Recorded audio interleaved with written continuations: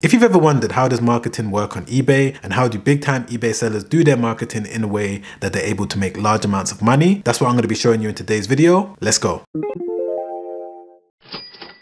What's going on, people? Welcome back to my channel. If you're new, my name is Sam, and what I do here is break down various different tips and tricks to help you guys make money online. But in today's video, what I'm going to be doing is going through exactly how marketing works on eBay. If you're a beginner that's looking to get started on eBay this year, you're definitely going to get value out of this video because I'm going to be explaining exactly what I had to learn many years ago that has enabled me to make over 7 figures from my eBay stores. Make sure you watch this whole video from start to finish so that you don't miss any bit of information that's going to help you guys make money on eBay this year. As always, I don't want to waste any more time, so let's get right into the video. Alright, so first and foremost, what exactly is marketing? Most people that believe that they understand how business works don't even understand the basic concept of what marketing is. Now, when it comes to a business, I believe that there's different elements of a business. For example, we've got the product, we've got accounting and finance, we've got marketing, we've got sales. There's so many different elements that truly make up what a business is, and you need to have a firm understanding of each different element. But in today's video, I'm just going to be explaining what marketing is and how it affects eBay businesses. So to me, the definition of marketing is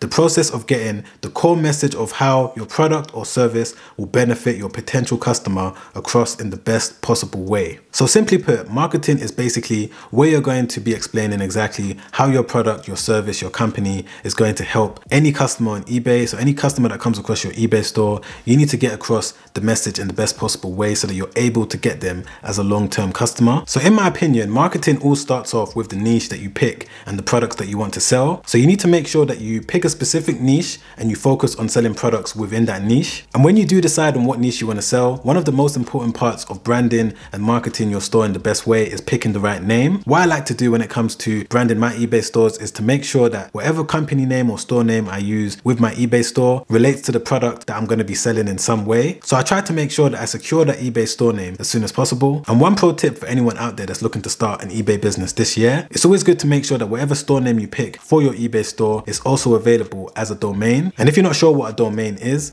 simply www. followed by whatever domain you pick. So even though you don't have any plans of building your website straight away, it's always good to make sure that the domain name is available before you even start using that store name on eBay. So for example, if I'm searching for a store name to use on eBay and it's available, but I check to see if that store name is available as a domain and it's not, I wouldn't use that store name. I like to make sure that it's available on both. Like for example, what I do is that I come into GoDaddy just like this, and then let's say for example, I'm trying to start a baby store that sells baby products on eBay. So for example, I might want to pick a store name Baby Superstore, just like this. So what I'll do is that I'll come to GoDaddy, see if the store name is available, search domain, and then as you guys can see, it says Baby Superstore is taken. So I always try to make sure that whatever name I pick for my eBay store is also available as a domain so that I can buy it straight away. That's one pro tip that I want to give you guys that's looking to get started on eBay this year. So the next core element of eBay marketing, after you've decided on what products to sell, you've decided on what store name you're going to pick, you've decided on the particular niche, you now need to figure out how you're going to design your store. And not only that, you also need to know exactly what to put in your eBay listing. Now, the main way that you're going to be able to communicate with your potential buyers is from the eBay listing. So you need to make sure that within your eBay listing, you've got a balance between advertising the product in the best possible way, as well as advertising your company in the best possible way. And the reason for this is because you're not only advertising and marketing the product,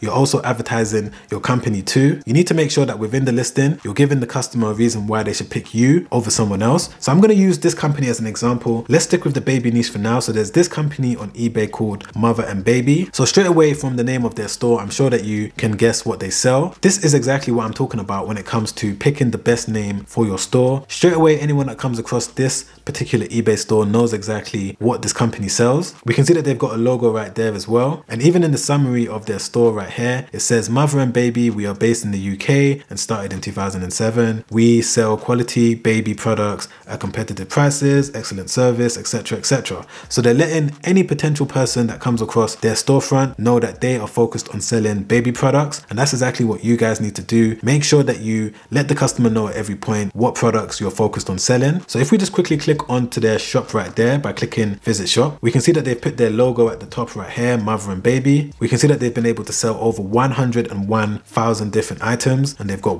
1.5k followers. So one quick tip when it comes to branding your store and marketing your store in the best possible way, make sure that you use a really good logo and make sure that you have a really good storefront, just like this, so that anyone that clicks on it, they see your logo, they see your banner, and they're more enticed to want to buy from you rather than someone else. So if we just click on any one of the items, so let's click on this one right here.